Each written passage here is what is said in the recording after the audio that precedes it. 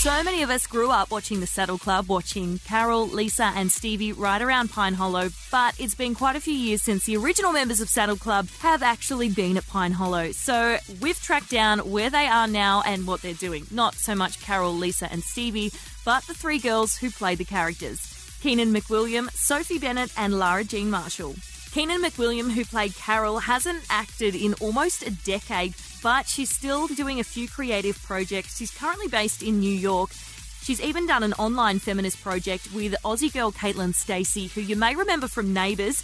You can check it out at herself.com. Sure, she's not acting anymore, but she's still definitely a part of that creative process. She is a filmmaker and producer, and she's even worked for Vice Media on a few projects. Sophie Bennett, who played Stevie, also isn't really acting anymore. For the past few years, she's been working in marketing, doing digital producing and building websites. She's currently living in Toronto, and she's even got her own YouTube account called Sophie Maud. If Stevie was one of your fave Saddle Club girls, I highly recommend checking it out because she does actually have a few videos about her time on the Saddle Club. It's super interesting.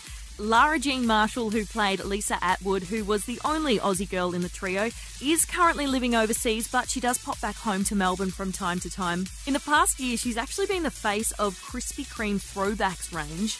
She has continued acting, and she's got a brand new show called We Were Tomorrow. It was set to come out in May 2020, but because of COVID-19, there has been a few delays. It is scheduled to come out in October, but we'll have to wait and see. The character that she plays is very different from what we're used to, nothing like Lisa Atwood.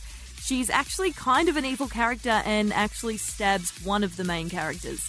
And, of course, I know you're wondering, are they still friends? Yes, they are, and yes, they still catch up from time to time. To stay across the latest in entertainment, stars and reality TV, download the Hit app now.